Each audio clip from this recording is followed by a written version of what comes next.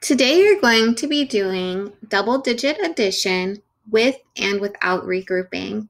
And here you have a work mat that you can go ahead and move your ones around. So remember, when you need to regroup, that means you have 10 or more ones. So you're going to trade those in. And see here it says trade.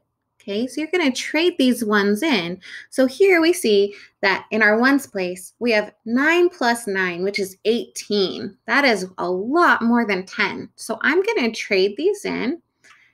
And you don't have to use the work mat if you don't want to. This will not give you a right or wrong answer. And I have a tens frame here just to help you realize when you have 10. So we got 8, 9, 10. Okay, now I trade that in. I'm going to get my nice tens rod, and I'm going to move this tens rod over to the tens place. Okay, now I can go ahead and figure out the answer to my problem. I know that I have 1, 2, 3, 4, 5, 6, 7, 8 ones left. I have 8 ones. Oopsies. 8 ones. And I can't forget that I carried this 10. See, I carried 1 10 there. So I'm going to put a 1 up here. 1 10. And now I'm going to add up all of my tens. So there's 1, 2, 3 tens, right? There's 1, 2, 3 tens.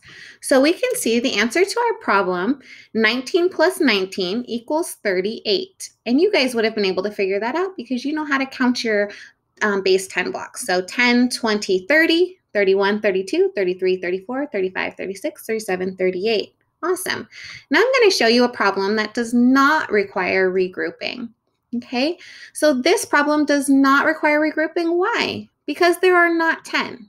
See? 1, 2, 3, 4, 5, 6, 7. So I don't need to trade anything in. I don't have enough for a 10. So I don't need to regroup for this one. For this one, all I need to do is add 4 plus 3 is 7. And then I'm going to go to my tens, and 4 plus 2 is 6. So the answer is 67. All right, there are 20 cards for you to complete. There are some with regrouping, as you can see, and some without regrouping. Good luck, and I hope you have a good day.